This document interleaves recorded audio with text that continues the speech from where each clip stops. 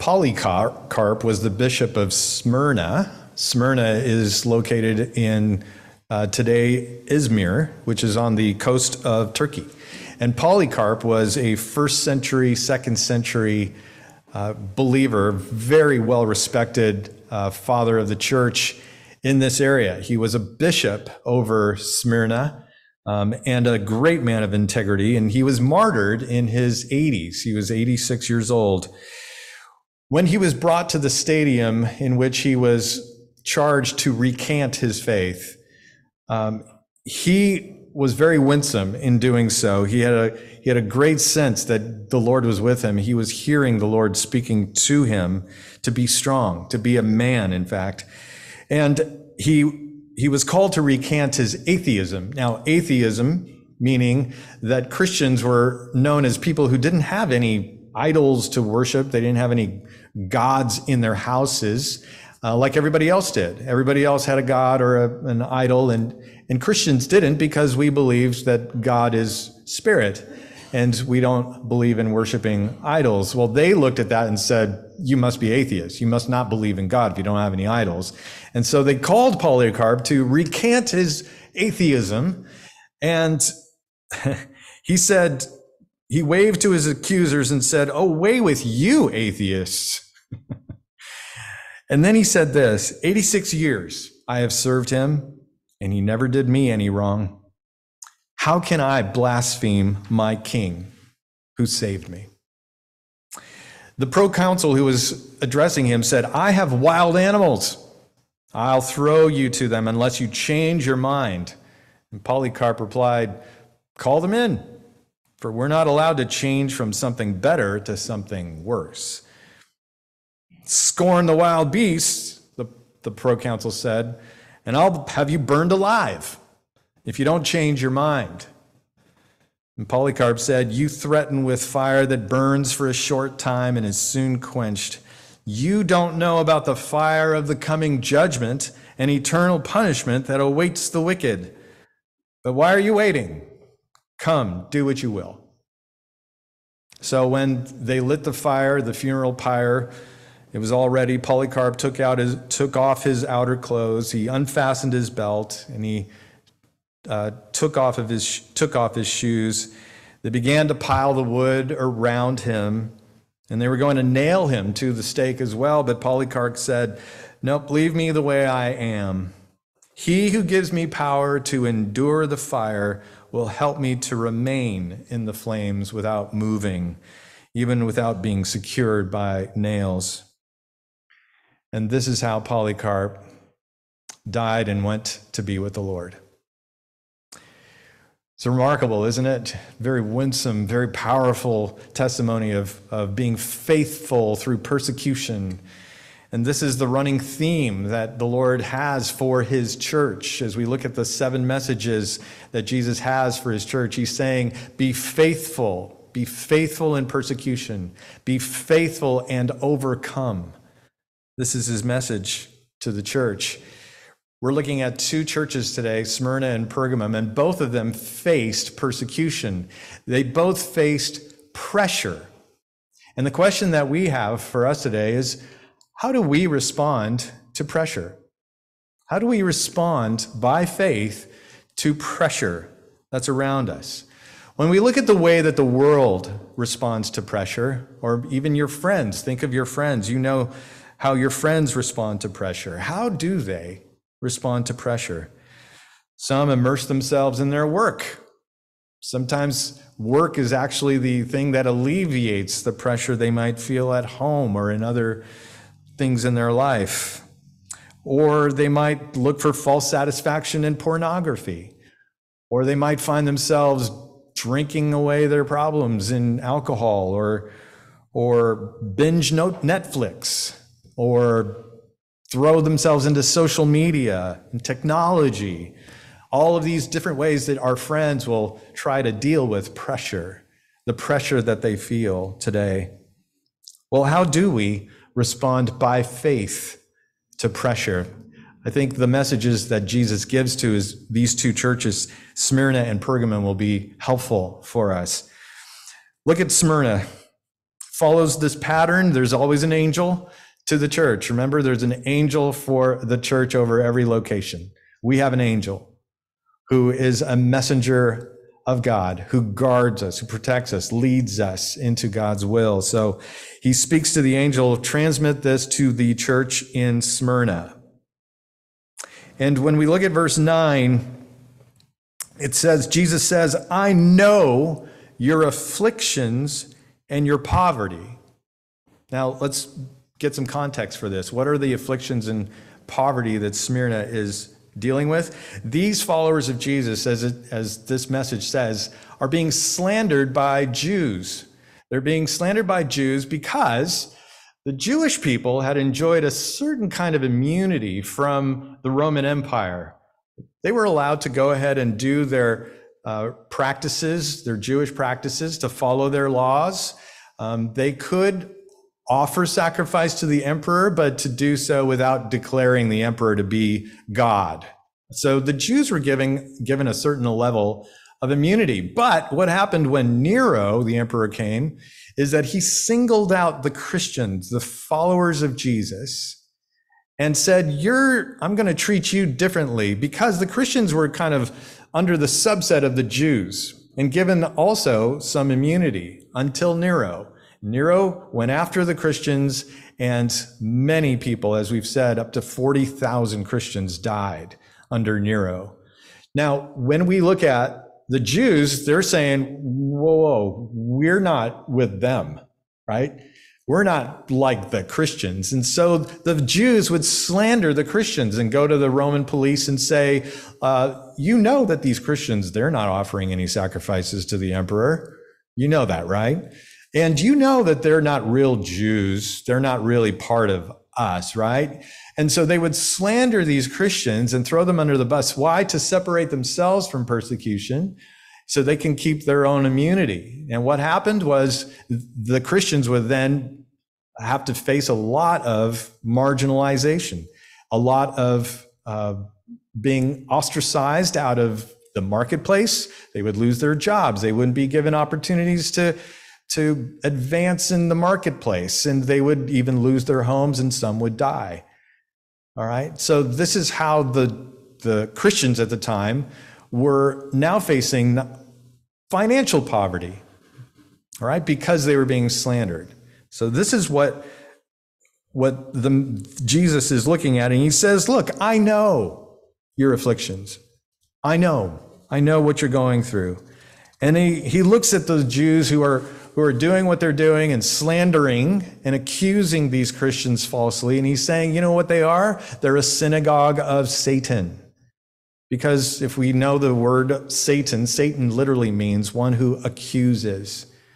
So Jesus is saying, I know your affliction. I know who's causing it. They are from Satan. Now remember what this whole book is about. It's called the revelation of Jesus Christ.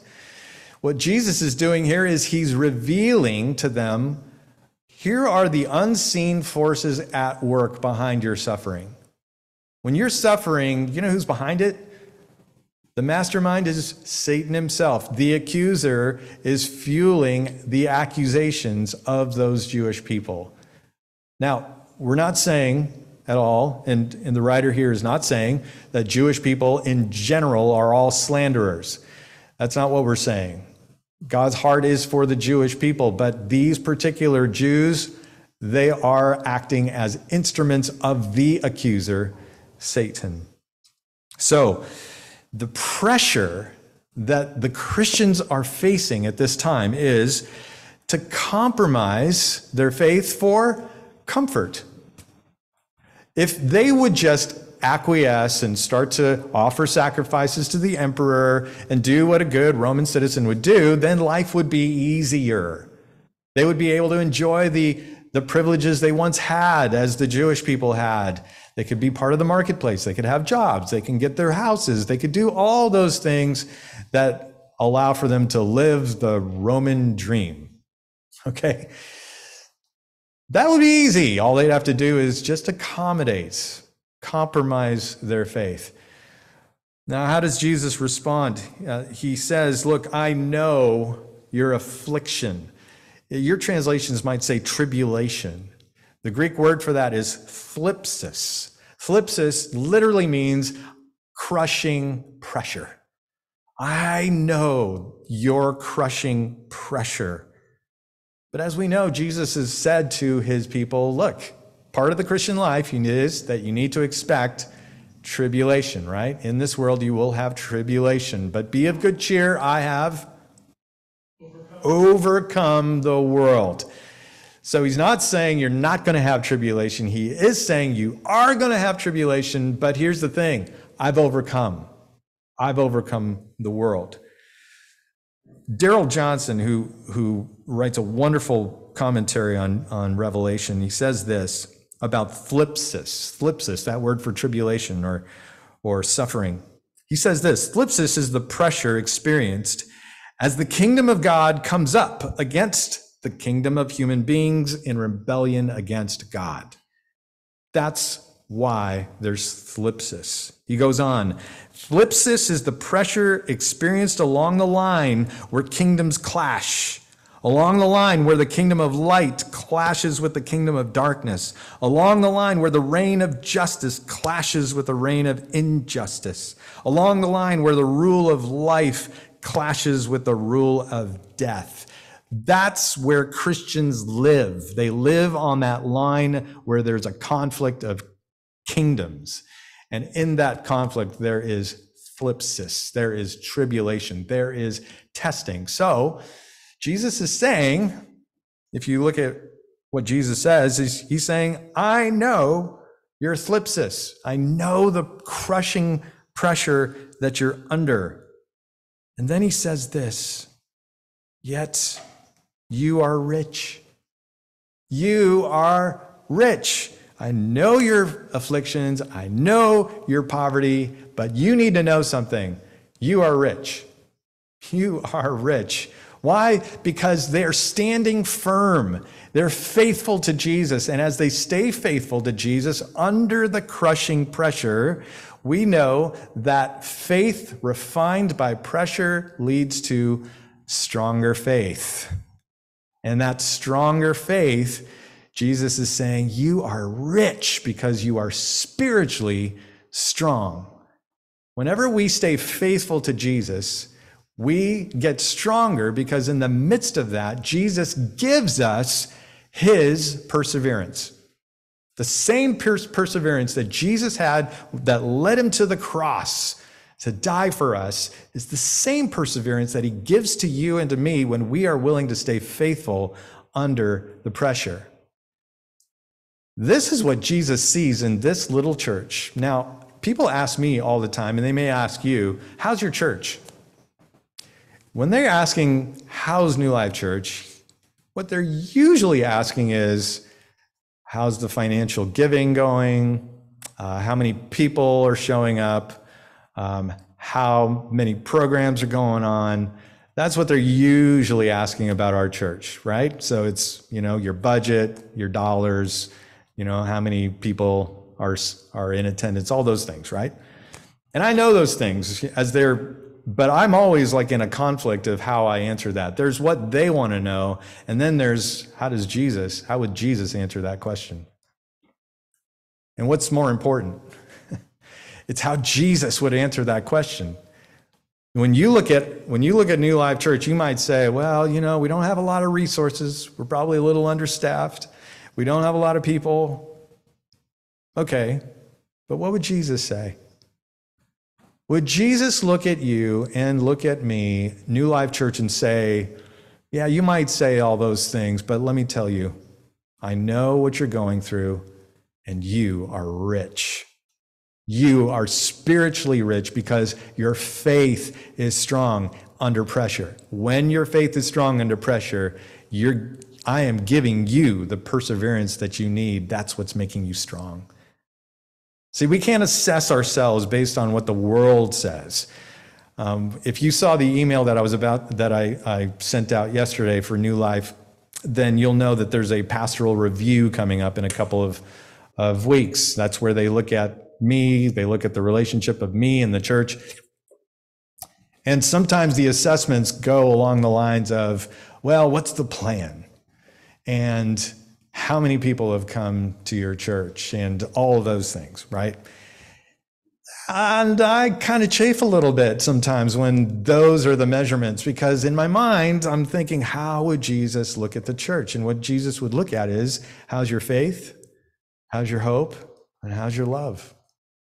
Those are always the measures of the church in the New Testament. How's your faith? How's your hope? How's your love? And those things usually get refined under pressure. Usually can see those things under pressure. How are people responding to the pandemic? How are people responding to crisis or sickness or illness or any of those circumstances? How are they responding? Is it by faith and hope and love? That's what Jesus is looking at. So he says to the church, when he's seeing a church under pressure, he's saying to them, here's what I want you to know. I know you're suffering, and I know the way to overcome it. I know you're suffering, and I know the way to overcome it. This church had been doing that. If you notice, Smyrna, they don't get any criticism from Jesus at all. It's one of the 2 churches of the 7 that don't get any criticism. Why? Because they're staying faithful under pressure. And what Jesus is saying to them is, 1, I know you're suffering, and I know the way to overcome. You ever go through, trying to be faithful in your school? If you're a student, if you are in college, you might have heard a professor, criticize Christianity, I remember sitting in a political science class and the professor was just mocking the whole idea of natural law. That natural law is something that is God-given and it's understood as what makes the world go around. And just that kind of rejection. And then, being a zoology major in Davis, evolution is a big deal. And so there would be some mocking about of a Christian worldview, that God would create the world.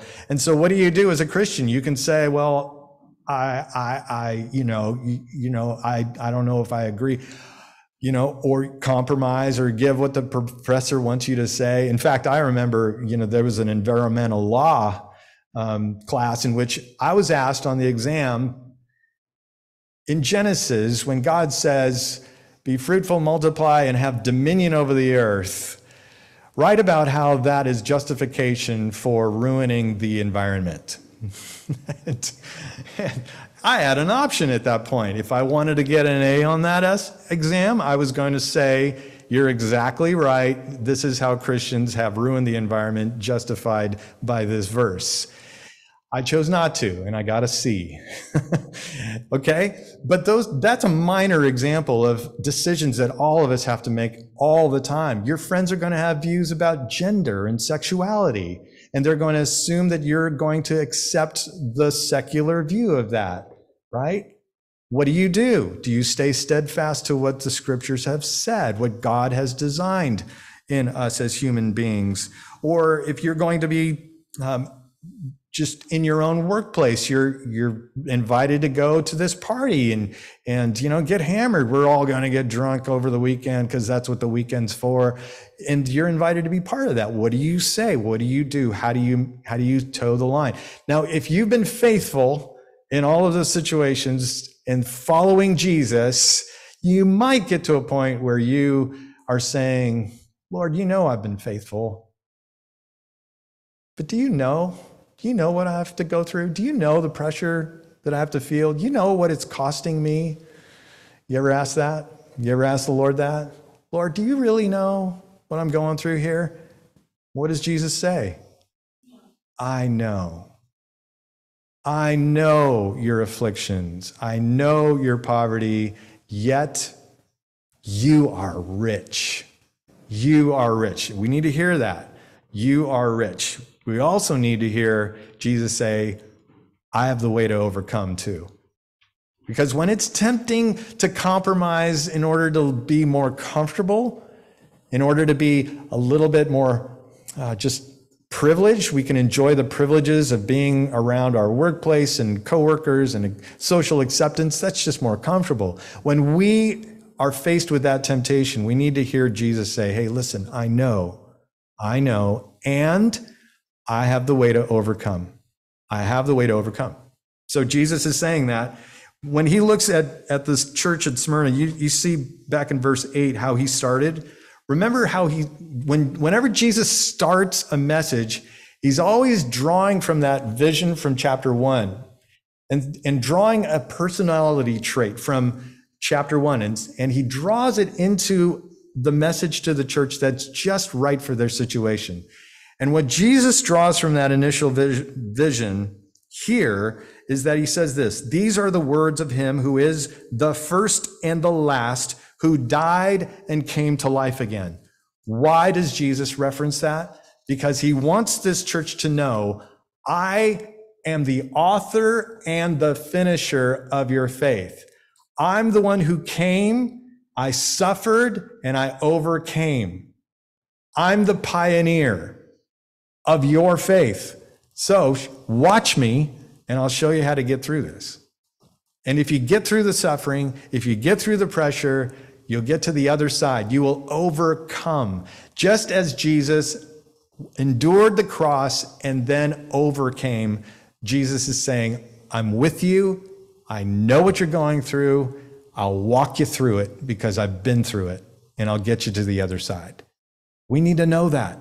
We need to know when we're tempted to move into comfort because sometimes we don't know the path forward. We need to know, wait, there is a path forward. Jesus paved that path, and he paved it so I could walk on it with him in the midst of that. So first of all, just know, Jesus knows.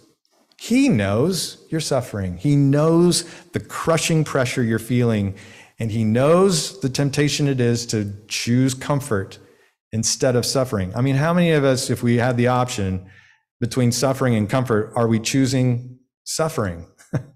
Right? None of us willingly say, oh yeah, I'll suffer, unless you're a masochist, right? But if you say, Jesus, you show me the way through suffering, I will follow you.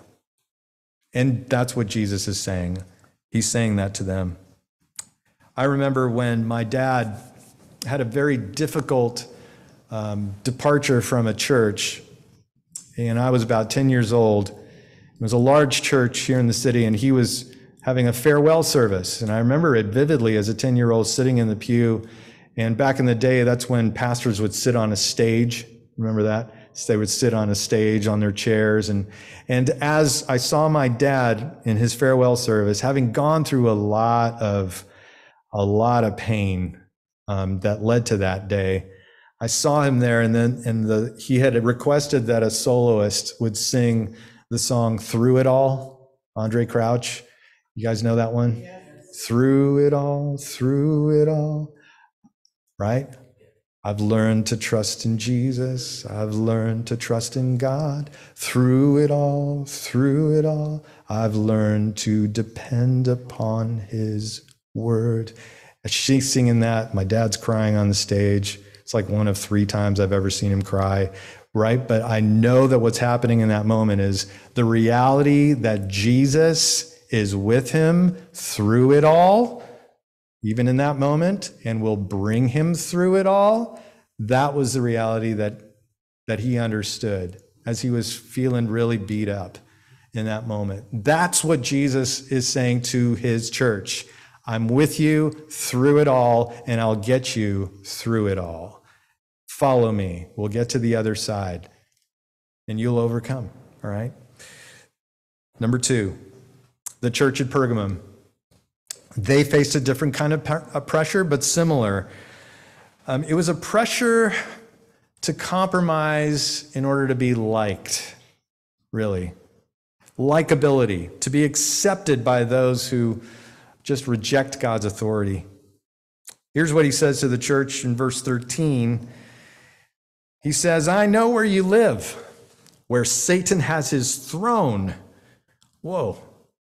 Okay, so Satan had a synagogue in Smyrna, but here's Satan's throne in Pergamum. And again, this is Pergamum, a city in what we call today Turkey. And what we have in Pergamum is their claim to fame. They were the first city to build a temple to the emperor in the Roman Empire. And they were proud of it. the first city to build a temple. They were also the center of worship for Asclepius, who's the god of healing, symbolized by a snake. It was also just behind Pergamum that there was this hill full of pagan temples, one of which was shaped in the house of Zeus. So lots of pagan worship happening here. And so this could be why Jesus is saying this is really the throne of Satan himself, which leads to a really good question. How does a city today become a throne of Satan? We don't have time to get into that one. But how does a city today become a throne of Satan?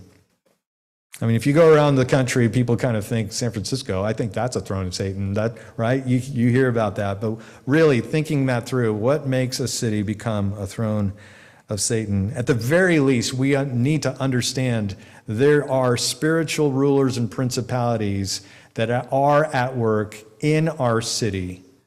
Whether you want to call it the throne of Satan or not, we have to understand that that's a reality behind the pressure and the persecution. So Jesus gives his assessment to the church at Pergamum. First, a commendation, and he says, you've been faithful in how you've publicly put yourself out there to identify with me. This church at Pergamum has been out there and have not denied their faith in Jesus when they were pressured to do so. But here's where they have been faulted. And I love that Jesus started with a commendation before he gets to the correction. And here's the correction. While they've resisted the temptation to deny Jesus publicly, they've accommodated some of the practices of the pagan worship. They've accommodated some of the idolatry that was going on around them. So then he cites Balaam. If you remember, Balaam has been cited here. If you know the Old Testament story, you're always going to think Balaam and the donkey, right?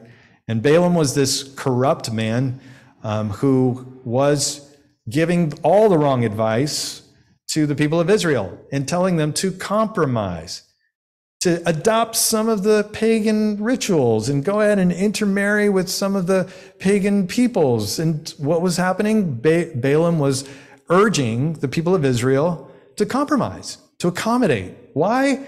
So we can just all get along. Let Moab kind of think a little more highly of you. Don't be so exclusive. Be more inclusive.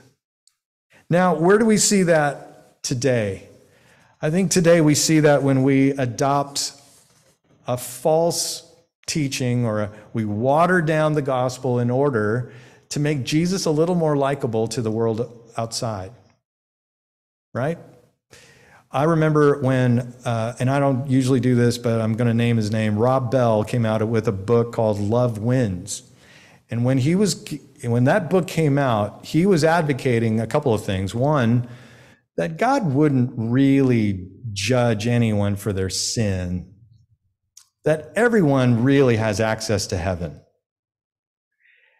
And number two, he was saying, so therefore, there can't really be a hell or a judgment. And number three, he was saying, sacrifice for sins, that's really an antiquated, medieval kind of way of thinking. Well, we're progressive now. We're past that. We're more enlightened. And so what was Rob Bell doing? He was saying, I know a lot of people in the world who think of Christians as too judgmental, and they present a Jesus who's like a judge instead of compassionate and merciful and all those things. And so what Rob was doing was he was saying, let's take the posture of the world and say, well, maybe we're wrong. Maybe we're wrong. We need to make Jesus more accessible to the world. So the intent behind it is not so bad. He's trying to make Jesus more accessible. The problem is, it's no longer Jesus. If you take away the judgment of Jesus, then it's no longer Jesus. Is Jesus full of compassion and merciful and kind? Yes. Do we need to go to the world and lead with that? Yes. So should we look at the way that we message the gospel and say, do we lead with judgment or compassion? Yes, we should. But anytime we remove any characteristic of Jesus for the sake of making him more palatable, it's no longer Jesus. No longer Jesus. And this is the temptation that we all have. We might want to water down the message of judgment because we don't want people to feel like they're sinners. Sinners don't want to feel like sinners either, right? I mean, none of us really enjoy that label, but it's the truth. Here's the thing. If you want to know the love of Jesus, you've got to accept one thing, that where you stand before God is that you stand condemned. You don't need me to tell you that. You already know that. You already know if you stand before a holy God, you're not worthy to be part of his kingdom. You're not worthy to enter into his heaven. You just know that. And people who try to reject that can't run away from that latent guilt and shame that they're carrying around with them. That guilt and shame that comes from knowing I cannot stand before a holy God. So when we say to people, yes, part of the message here is that God loves you. God loves you. We lead with that, right? God loves you. But second, you're a sinner. You are loved more than you can imagine, but you're actually more sinful than you can imagine too. And we don't leave them there, right? We say, here's where love and justice meet at the cross. At the cross, we see the love and justice of God, where God in his love sends Jesus to die the death that you deserved. So that's where we see love and justice meeting together so that we can take on the beauty and love of Jesus without the judgment, because Jesus took it for us. That's the full message. Now, is everyone going to want to hear that? They may not. Once you get to that point about them being sinners before a holy God, that's where they might check out. That's where they might resist. That's where they might label you, stereotype you, all of those things. They might just say, that's why I don't like Christians, okay? But if that's where they go, that's where they go, right? Again, I'm not saying we should lead with that. That's not the point. We should lead with God loves you. God loves you. But the reality of God's love only comes to anyone who acknowledges their sinfulness. The only people who can really truly experience that unconditional love of God the Father are those who are willing to be honest about themselves as they stand before God as sinners and can acknowledge that Jesus went to the cross for my sin. Anything that we do to water that down, we're presenting some other Jesus. Okay? We're tempted to do that when we want Jesus to be more likable. And we want to be more likable. But we have to ask ourselves, is that the loving thing to do? That's not. It's not the loving thing to do. It's actually worse. It's worse. It's actually indifference. Because we're caring more about us being liked and Jesus being liked than what's good for that person. Right? So that's the temptation. The temptation is, let's water down Jesus, let's be more likable, and that's where we get into false teaching. And that's part of the criticism Jesus had about the Pergamum church. They were adopting Balaam's techniques. They were adopting, and the Nicolaitans, they were just like Balaam. That's all that is. They were just saying, hey, let's just adopt a little bit of pagan practices into our Christian practices so that we can all just get along. That's not the message of the gospel.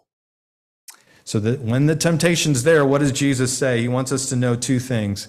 Remember how he started. He said in verse 12, to the angel of the church in Pergamum write, these are the words of him who has the sharp double-edged sword.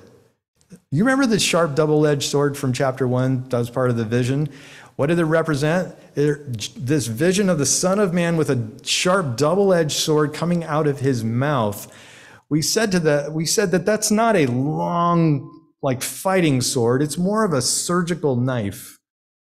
It represents the piercing word of God. And what Jesus is saying is, I'm going to take out this surgical knife in order to refine your faith. I'm going to purify your faith. So I'm going to cut out the things that are wrong in your understanding of me. I'm going to cut out the false affections you have for the world. I'm going to cut those things out. It's just like Hebrews 4:12-13. If you would just hear this. For the word of God is alive and active, sharper than any double-edged sword. It penetrates even to dividing soul and spirit, joints and marrows. It judges the thoughts and attitudes of the heart. That's what Jesus wants to do for us. When we find ourselves saying, I want to kind of be more palatable and likable, that's where we're starting to we need God's word to truly examine why it is that we want that when we already have the absolute love of God.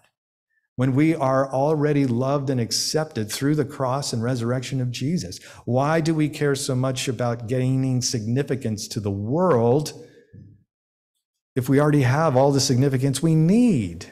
That's where the word of God comes in and sorts out, where are you finding your significance? Where are you trying to gain acceptance when you already have it from God? The word of God is what allows us to see those false that false acceptance from other people rather than from God. So what we need to let the word of God do its work. Let the word of God search our hearts. Let the word of God transform us, renew our minds with the word of God so that we can then be transformed. That's what we need. That's Romans 12, right? 1 and 2. So Jesus is ready to take out his knife on the church, his own church. Why? Because he wants to make us holy. He wants our faith and our knowledge of Jesus to be pure. And so his word is going to help us to do that. So will we humble ourselves under his word and say, Lord, whatever it is that you want to change in me, go ahead. I'm wide open. I'm out on the surgical table. Cut me open. Make me more like you. Make me holy. And the power of his word does that. That's the first thing. When we're tempted to compromise to be liked, we need the word of God to search us and shape us. The second thing is we need to remember where our future reward really is. Our future reward. What does Jesus say? He's saying, for those who stay faithful and overcome, here's what happens on the other side. There will be hidden manna, there will be a white stone, and I'll give you a new name. We don't have time to get into all of that, except there is this hidden manna, and I think it is the food that will be there at the marriage supper of the Lamb. There is this food that's yet to be revealed. Now remember, this is Revelation, so Jesus is revealing to us that there is going to be food. How about that? Now I start imagining what that would look like. I start thinking there's going to be this big vat of dark chocolate that just flows. You know, there's going to be this something there. There's going to be some manna, some sort of food that's going to be so good. So he's revealing that much, but he's not telling us what it is exactly. But he is telling us there will be a feast. The second thing he says is there's this white stone that he's going to give us. We don't know exactly what that means, but the best interpretation I've found on that is that when you would go into a concert or go into a stadium, you would be given, instead of like a ticket or a bracelet, you'd be given a white stone. A white stone would say, you have admission here. You can come and participate in what happens in this event. And this is what Jesus will give to everybody who overcomes. Here's your white stone. You belong here in this feast, in this kingdom. And then he says, I'm going to give you a new name. I'm going to give a new name. Now, if we look at the scriptures, whenever God gave a new name, remember, who did he give new names to? There's Jacob. Jacob, he renamed Israel, right? Whenever he renames, he's giving a new status to who you are. When we come into the kingdom of God, I'm going to come in as Jeff. but I'm going to be coming in as one who is now going to co-reign with Jesus in his kingdom. That means I have a new status. I have a new job. I hope I'm leading worship. I would love to continue to lead worship into eternity. Yes, just imagine that. You are going to be given a new job in the presence of God for the kingdom in the new heavens and the new earth. And so you will get a new status, a new name that goes with it. Wow. When you start thinking about this, the hidden manna, the white stone, the new name, all of a sudden you have a reward that is awaiting you, and you don't have to try to get the reward of being liked by everybody around you at that point. You see the point? Jesus is shifting our focus future so that we don't get tempted to settle for lesser rewards in this time. You see what Jesus is doing? That's what Jesus gives to us. He says, I'm giving you my word. Let my word sort out your faith so that it's pure and holy, but I'm also giving you a reward on the other side. That's where we're going to so live. That's where life really is. Eternal life forever and ever. So let's recap and ask a few questions.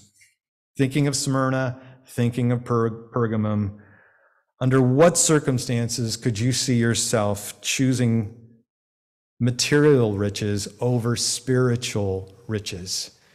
At what point do you get tempted to no longer stay faithful to Jesus for the sake of comfort and material riches? When you go through whatever suffering or pressure you go through, just know Jesus knows. Jesus knows, and he has the way to overcome it. So when you're in that moment where you're thinking, oh, these are the circumstances, this is how I'm tempted, at that moment, hear Jesus say, I know what you're going through, and I'll show you the way through it, and you will overcome. Second question is, what kind of spiritual compromises are we tempted to make in order to make Jesus more likable? In what ways do we compromise or are tempted to compromise in order to make Jesus and ourselves more likable to those around us? And Jesus says, allow my word to search your heart, and then allow my future reward to give you all the satisfaction and hope that you need to deal with those temptations, because there's nothing better than the feast, the marriage supper of the Lamb at the end. For those who overcome, there's a feast awaiting for you. Let's pray.